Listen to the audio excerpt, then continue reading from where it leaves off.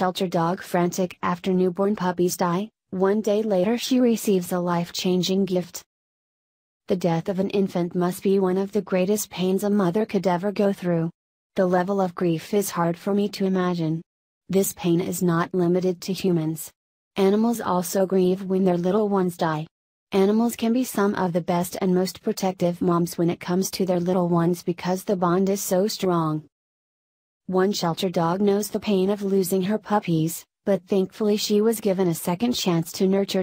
Blossom suffered from advanced heartworm disease and was also pregnant when she was given up by her family to a local shelter. Her treatment for heartworm could not start until she had delivered her puppies. In June all looked well when Blossom gave birth to 3 puppies rightfully named after flowers like their mother.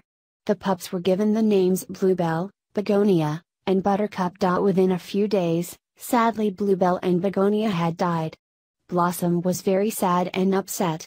Her human foster mom, Maggie Escriva, described Blossom as being frantic. About this same time, an act of cruelty happened that Maggie heard about.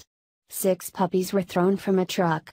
The puppies survived the impact but were now orphans. 2 tragic situations were about to merge into a beautiful outcome as Blossom was chosen to raise the 6 puppies. Maggie shared this on Facebook. Without missing a beat, she started cleaning and feeding them.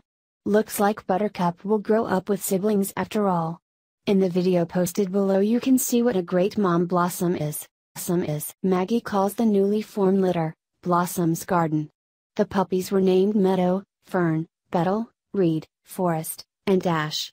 When the puppies are weaned they will be put up for adoption, as will their mother, Blossom, after she is treated for heartworm. Maggie, their caring human stepmom, believes we can all learn from Blossom's story.